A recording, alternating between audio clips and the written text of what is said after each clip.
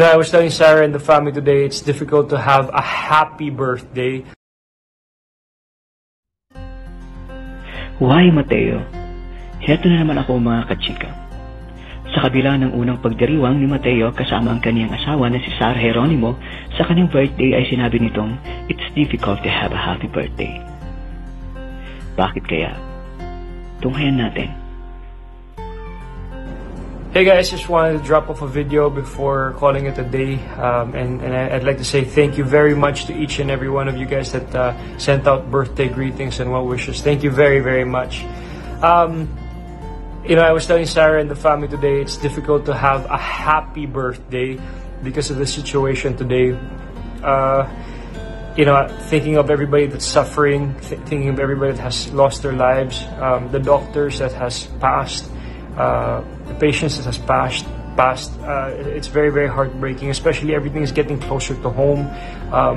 Like our really good friend Isa's in the hospital recovering. It's breaking my heart every single day, and to see the news about different countries, about what's happening in different countries, in Italy also.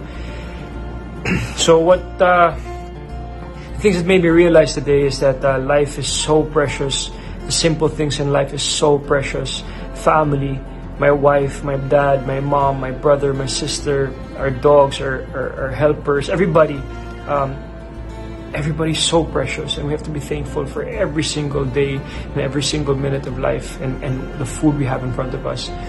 And I don't think there's room for hate anymore, and everybody just has to live in harmony, unity, and be as one. I guess today is a big, big test for all of us, and we are just all equal, and we have to be there for each other, there for one another. So I send out a prayer to everybody, all the frontliners, the military, the police, the doctors, the nurses, the janitors working in the hospitals, people in the bank, people in the gas stations, in the groceries, everybody out there that's working today and risking their lives. Thank you very much for everything you're doing, and maraming salamat. That's it, guys. I just wanted to say thank you, and thank you for the blessings, thank you for the friendship, thank you for the loved ones, and thank you for the love. God bless you guys. Have a great, great night, and I wish for everybody that everybody will have good health and everybody will stay safe. God bless the Philippines. God bless the whole world. Maraming salamat. Good night.